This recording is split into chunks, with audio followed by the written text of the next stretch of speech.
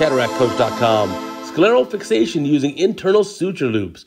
It's another technique to fixate an IOL to the sclera in the sulcus.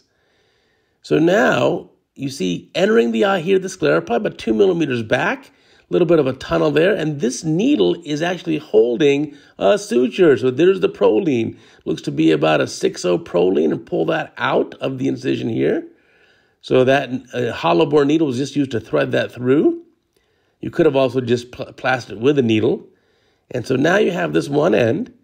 And what the surgeon's going to do here is, this is an interesting technique here. You're going to tie a loop, and these two loops are going to be used. There's an overhand loop there. These loops are going to be used to encircle the IOL haptic at the haptic-optic junction here. So now there's the other end of the suture material, and that's placed back inside the eye. And then now another hollow bore needle is going to be used on the opposite side. And so again, measuring there about 2 millimeters posterior to the limbus. There we go. And then make sure as this needle goes in, you'll see it's a little bit of a tunnel length there. There we go, measuring on either side. And so here you go. There's the entering into the sclera at an angle there. And now here feeding that through. And this is now you have a loop here of suture material. So feed that thing through all the way. You can get that bubble out. We've obviously sped up the video here and made some edits so we can get through it relatively quickly. The original surgery was about an hour, so things do take time. Notice how the patient looks like he's already had a full pars plana vitrectomy. Patient already has an AC maintainer in there, and now pulling that suture out. So you can pull that through, and then again, a little cautery on the end just to make sure it doesn't slip inside. Now here is where the extra incision is being made, and this is going to be just to externalize this loop temporarily. So you'll see we'll pull this through here.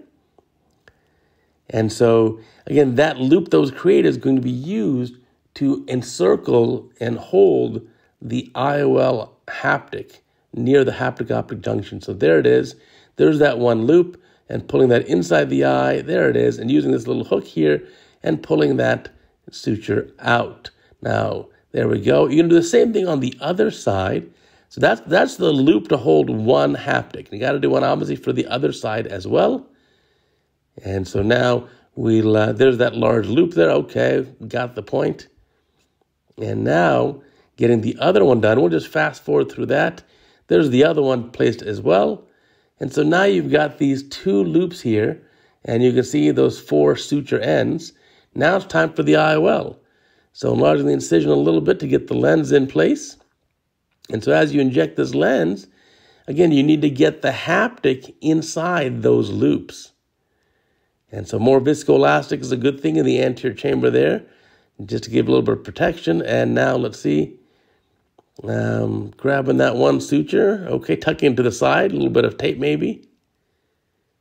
And then now, of course, injecting the IOL. That's going to be the important part here. Now, what are the other options? You could have put a 3-piece lens and done a Yamane. You could have done the 4-point fixation with Gore-Tex.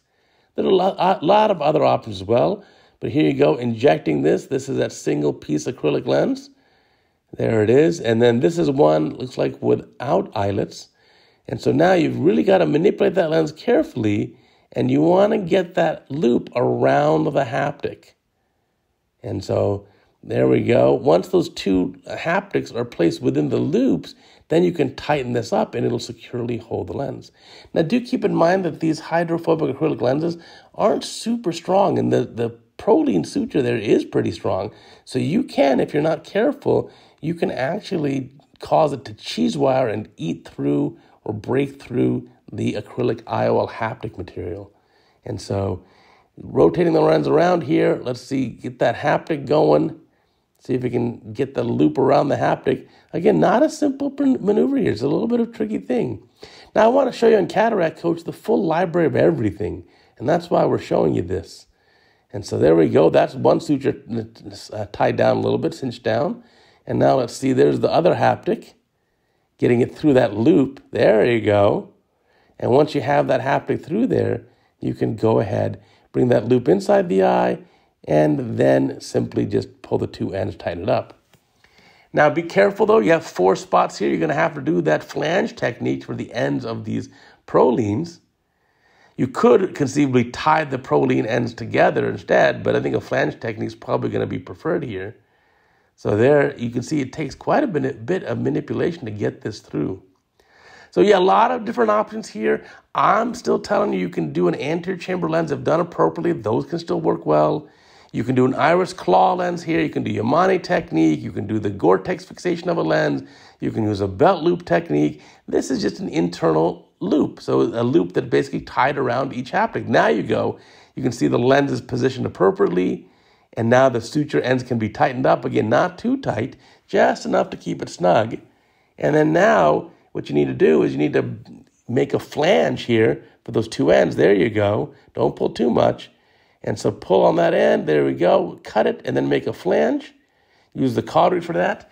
And then I prefer if you bury the flange within the sclera. I don't like to see the flanges just sitting under the subconjunctival space, because those are, to me, likely to erode with time. If you just push it there under the conj, that's okay for now, but what happens later, this can actually erode through. So doing the cautery on all four ends, and then you'll have a nicely centered up lens that has good stability. Now, I have not done this technique. I think it's interesting. I'm not sure if I would choose this over other techniques, but again, our goal here is to give you the full library so you can make a decision for yourself. I also want to remind you, you have to check out the website too, CataractCoach.com.